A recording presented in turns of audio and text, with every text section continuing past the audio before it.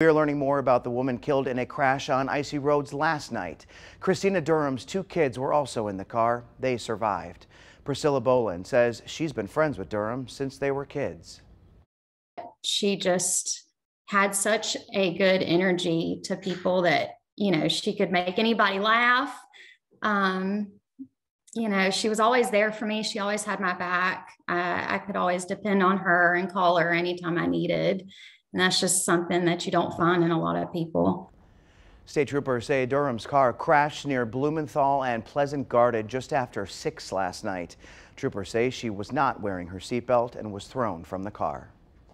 Her kids were fine wearing their seatbelt, and I feel it kills me to know that wearing that seatbelt could have saved her life.